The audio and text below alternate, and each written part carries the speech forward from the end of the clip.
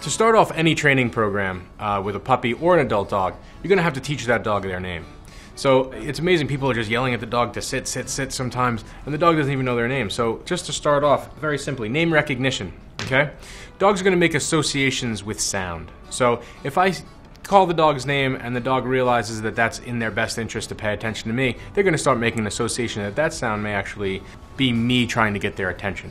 So if I'm just going to start with Dexter, all right, I would say, Dexter, good boy, and he gets a little piece of chicken when he looks up at me. So what's really important is that I have a high value reward, something that the dog is going to want, all right? So chicken's a pretty good one.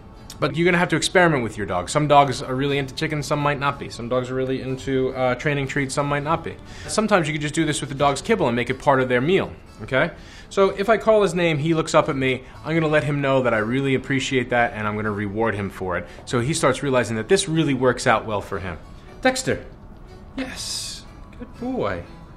All right? Immediate reward is important too. If you call his name and he looks up at you, don't run into the kitchen and go get a cookie and reward him, because then you're rewarding him for following you into the kitchen. So it has to be the minute he looks up at you. Dexter, yes, very nice. All right, and that's the way you start off any training program, by teaching your dog how to recognize their own name.